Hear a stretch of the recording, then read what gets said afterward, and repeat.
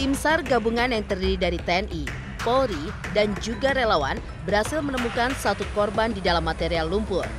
Korban ditemukan dalam kondisi tidak utuh. Korban kemudian dievakuasi dengan menggunakan alat berat. Petugas pun juga mengatakan masih berkoordinasi dengan pihak terkait untuk kelanjutan pencarian anggota tubuh korban yang hilang. Dan alhasil dengan alat berat, tubuh atau jasad si korban telah ditemukan. Dan masih ada ketinggalan dari jasad si korban, kepalanya belum ditemukan. Sementara sebanyak 2 tenda pengungsian disiapkan untuk menampung warganya. Kepala BPBD Kabupaten Deli Serdang menjelaskan untuk para korban sementara ditampung di posko yang telah disediakan.